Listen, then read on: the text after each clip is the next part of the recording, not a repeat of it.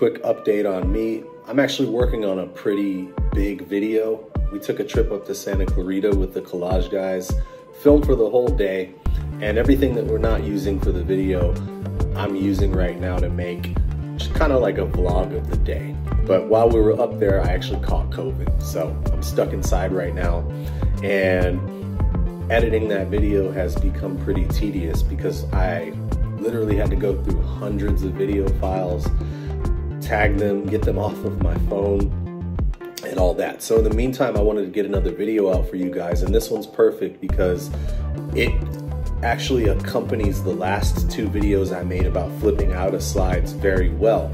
And so this is gonna be about how to sit on those slides for a lot longer. Some of it can apply to grinds as well, but this is mostly for slides, no slides, tail slides. So the first thing I want to talk about is your posture.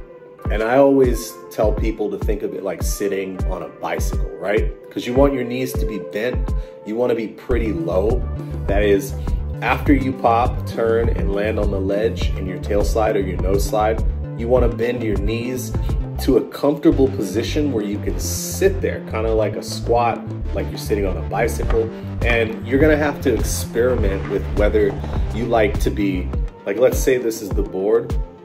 If you like your head to be a little bit behind, a little bit in front, or if you like your head to be right over the board. I actually use different postures for different tricks. For frontside tail slides, for instance, I always like to be just a little bit behind the board. For backside tail slides, I like to have my head kind of pointed in the direction that I came from because it helps me push on that leg so that I can push into that slide a little bit more. I've always had more trouble sliding backside tail slides than anything for some reason. And then for frontside noses, I like to be right over that board. So my shoulders are right on top of the board, my head's right on top of the board, and I actually like to be looking down at my front foot's heel. So the foot that's over the ledge, I like to be looking at that heel. That way it doesn't feel like I'm sliding backwards.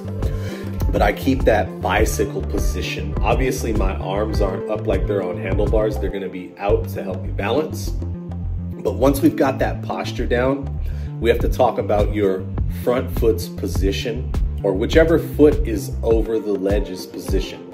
This is an important one because for front side tail slides and backside nose slides, I most of the time will drag my heel on the ledge. And the reason that I do that, there's multiple reasons. One of them being my size 12 foot means that half of my foot's always hanging off of the board. So for me to try to keep that foot off of the ledge is more trouble than it's worth.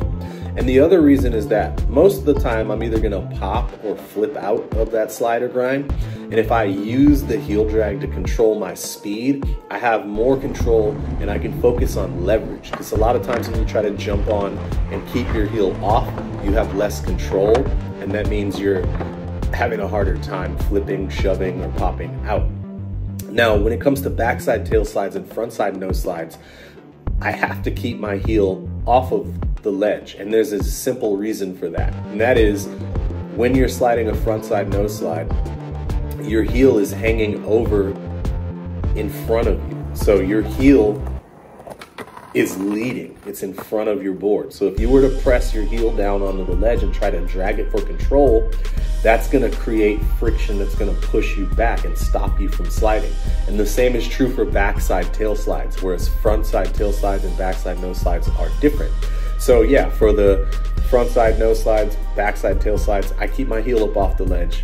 And for the backside nose slides and frontside tail slides, I use the heel drag to give me some control. And I kind of think of the pressure that I apply like the brake caliper also on a bicycle. So there's a lot of bicycle analogies in this, and if you try to think of it that way, it'll make it easier.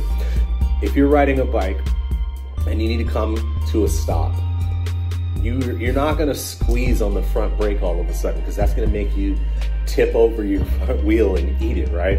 So you want to think of it the same way when you're pressing your heel down on a ledge for your slides. You want to gradually apply pressure, and not so much pressure that you come to a sudden stop, because you don't want to dismount after stopping. You want to still be sliding. The heel drag helps a lot when you're sliding down hubbas, because if you try to jump on a hubba with a frontside tail slide and not drag your heel, it's gonna go a lot faster than you were anticipating most of the time. This happened to me a couple of times and it made me fall because I got used to tail slides on rails. And when you tail slide a rail, you can't drag your heel on the rail. It just doesn't work. It feels really awkward. It feels like the rail is going to grab your heel. And that's just because there's such a difference between the surfaces, your board and the rail. So yeah, when you're going down hubbas with those nose slides and tail slides, you want to try to use that heel pressure as well. That's about all I have. So yeah, you use that bicycle position to control, to have leverage. Experiment with where your shoulders and your head are in relation to the board, and then use the heel drag or don't use the heel drag depending on which slide you're doing.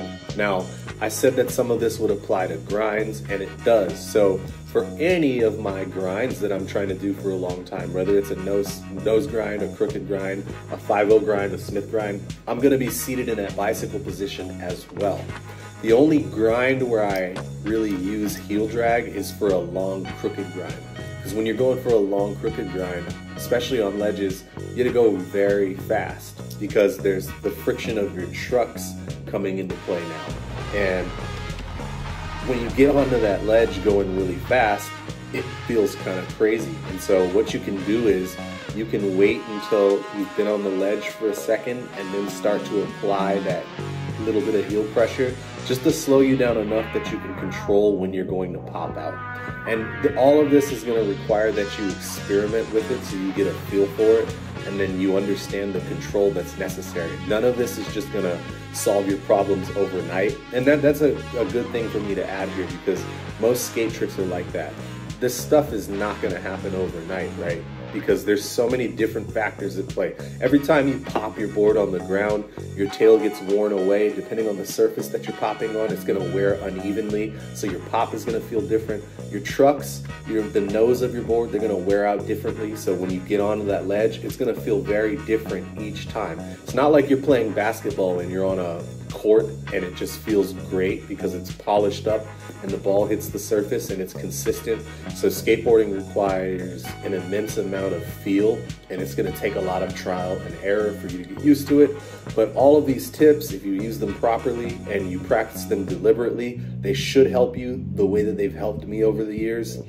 Let me know if they've done so. Also, let me know what you'd like me to cover next. I'm gonna go because this is about as much as I can talk without losing my voice. So hope this helps, and enjoy skateboarding.